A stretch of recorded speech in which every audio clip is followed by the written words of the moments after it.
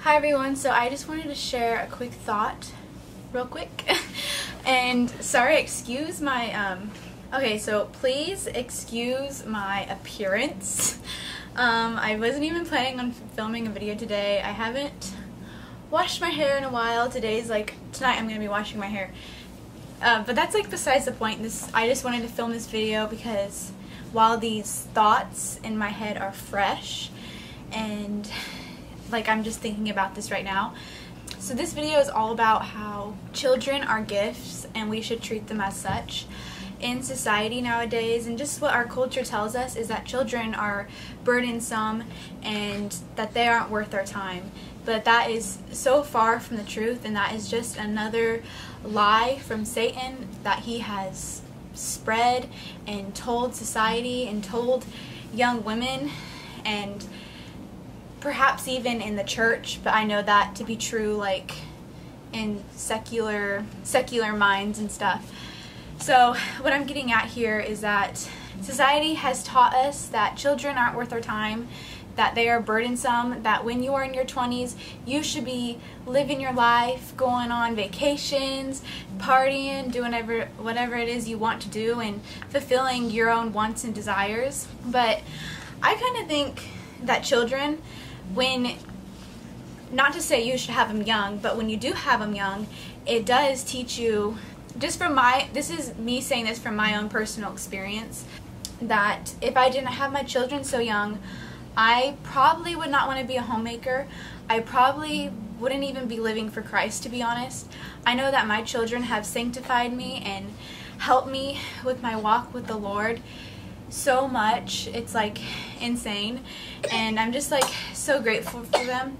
And yes, they are, even though they are such blessings and a beautiful gift from God, they are hard work and all that. Just like how marriage is very sanctifying, children are. You are constantly, right when you wake up in the morning, you aren't taking care of your own needs, you're taking care of a small child's needs. What am I getting at here? I have no notes, so I hope this video isn't too like scattered. And I'm still in my pajamas, and I have a scrunchie on my wrist, and I have laundry drying in the back. So that is how unplanned this video is.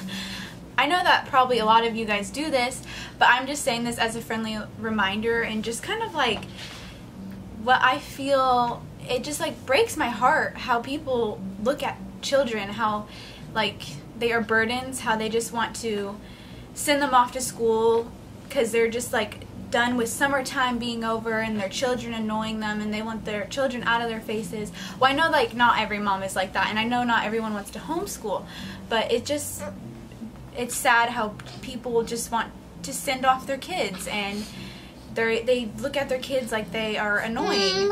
And children are such a gift from God and should be treated as such and not treated as their burdens. Like imagine if you were a young child and your parents just constantly looked at you like you were such a burden. Like, wouldn't that just wreck the heart of that child? Sorry, this is something that I'm not sorry, like I can't be sorry for this, because this is just something that I'm so incredibly passionate about, and it just breaks my heart. Oh, Jameson. It's almost his nap time. And I don't know if you guys can hear that, but that's Caleb playing the piano in the garage. And another topic is just something that kind of gives into more of the whole entire ideology that children are burdens, is abortion, and how easily accepted abortion is nowadays. Like, I know that in the church it's definitely not, but just in society, how abortion is no big deal and it's just a clump of cells. But coming from my standpoint with being pregnant at 16, that it just like, if I didn't get the help from my parents, I would have made it work. And me and Caleb, we would have made it work. I just know we would, with God's help. And I just, breaks my heart how children are just looked at as such burdens. And I know that if you are a Christian mom, that some days mothering is hard, especially day to day, being a stay-at-home mom and just being with little children and taking care of them, and just the mundane routines can get frustrating and challenging. But just look to Jesus and pray. Ask Him to renew your walk with Him. Renew your motherhood.